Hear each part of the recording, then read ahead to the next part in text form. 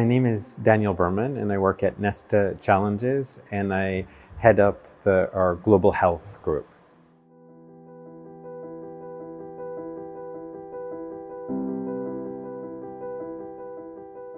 The global challenges of antibiotic resistance are related to the fact that it's normal that resistance builds over time to antibiotics. And because of overuse and misuse, and also because of a lack of new antibiotics, we're really facing a global crisis. And when I say crisis, we're getting to the point in some countries where having a cesarean section or taking chemotherapy, which obviously suppresses the immune system, can be life-threatening. To be very specific, in India, in an oncology hospital in Chennai, 30% of the patients are facing superbugs or multi-drug resistance that are on chemotherapy.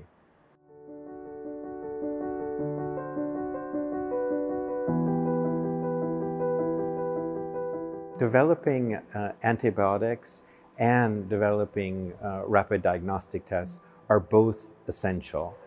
If we only focus on identifying and developing new antibiotics, we risk getting into the same problems that we have today a few years later. And ultimately, the factors that will really make the biggest difference is more precise use of antibiotics, which means you need to know when to use them. So some of the tests that are being developed in the Longitude Prize competition are looking at identifying whether an infection is viral or bacterial, so to clearly know whether you need an antibiotic or not. Other ones are looking at susceptibility of antibiotics because today, since it takes 48 hours to culture a bacteria, oftentimes patients are given a first antibiotic and it's only 48 hours later that you realize that the antibiotic's not working. And that is basically fostering resistance and making the situation worse. So basically we need to, you could say, slow demand of the use of antibiotics by testing and only using them when it's necessary to use them.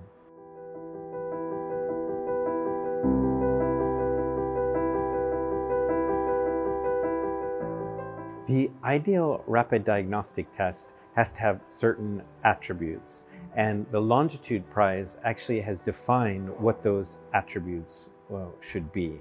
And one of them is accuracy. So a test is not going to have a huge impact unless it's highly accurate. And what I mean is that it needs to identify almost all of the infections.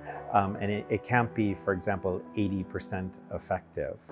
Another thing is that taking a blood sample and sending it off to the lab that whole process delays the decision of what antibiotic to use and leads to a situation where you give an antibiotic right away and it's only 48 hours later that you know whether it's working or not when you get the lab test back. And so we need tests that are fast. And at Longitude Prize, we say that we need a test within 30 minutes. Also, a test needs to be affordable. Antibiotics are really inexpensive, especially the older ones that are used for most infections. And we're not saying that the rapid test has to be as cheap as antibiotics, but it has to be affordable to systems like the NHS.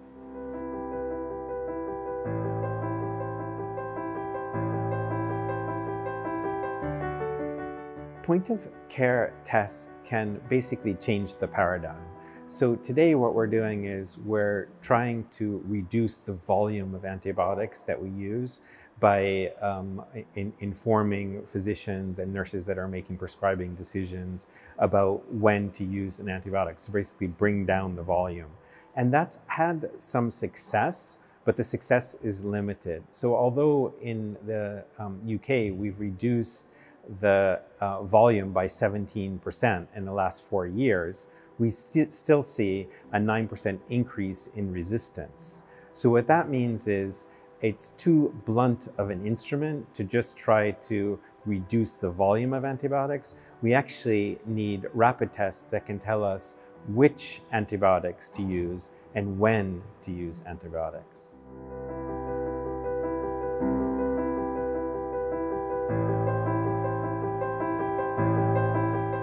At the Longitude Prize, we have a lot of experience working with innovators and inventors. So at the height, we were working with 250 startups, medium-sized and larger companies that were competing to win the Longitude Prize.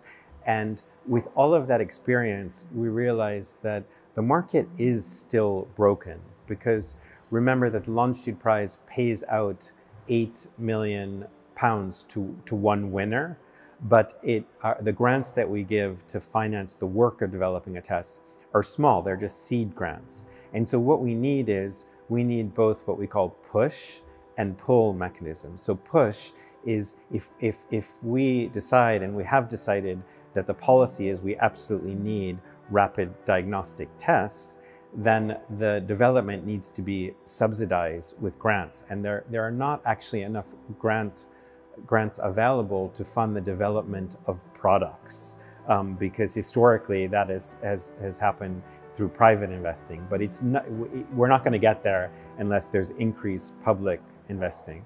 And then on the pull side, actually creating a market. So when a test gets onto the market, will the NHS and in other countries, will health systems and private markets buy the test? And that means that you have to look at the value of the tests to slowing down resistance, to reducing hospital stays, to reducing repeat visits. So from a policy perspective, it's really critical to ring-fenced funds to make sure that funds are available to buy diagnostics that will basically address this crisis of resistance of antibiotics. And NHS England is taking an important first step, because they're doing what they call the Netflix model to buy antibiotics. So rather than paying by pill, they'll pay to cover everyone in NHS England. And they're actually looking at paying more for antibiotics, but the contracts will not be based on the volume, but rather on availability of an antibiotic. So a company that develops antibiotics will be sure, because they'll have a contract written, about how much money they'll be getting each year. And this is a win-win for industry, for NHS, and also for the public, because this means that we'll only use the new antibiotics when they're absolutely necessary. But we'll be paying a premium because of their value to basically slowing resistance.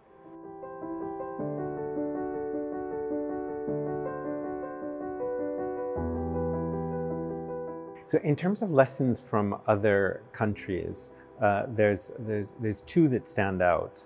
So for example, a country like Sweden, they have considerably lower antibiotic resistance than we have here in the UK. And it's because they've gotten out the message to the public that antibiotics should be used sparingly. Now, we've made a lot of progress in the UK, but there's more progress to be made, because we still hear from GPs that patients are demanding antibiotics when they don't need them. And as we know, consultants only have 7 minutes to meet with patients, and sometimes they just don't have the time to explain and to kind of win the argument. And so it's really important that we continue building on public awareness. And for an individual, if you're taking antibiotics when you don't need them, it can also have a negative effect on your own microbiome. So your own good bacteria, you could say. You don't want to be killing good bacteria when you don't need antibiotics. And so I think that's a good example of how we can change. And on the Indian side, they've taken a very important step on the animal side, because as we know, there are antibiotics used in animal feed as a growth promoter. So one of the last resort antibiotics, colistin, has been banned in animal feed in India. And that was an important step. In the UK, it's the use of colistin has dramatically reduced through a voluntary ban. But I think the point there in terms of public policy is the Indian government took a strong decision, which actually took some courage. And I think we need to take hard decisions, because if we don't, then things like having a cesarean section or a joint replacement will be really, really dangerous because of superbugs.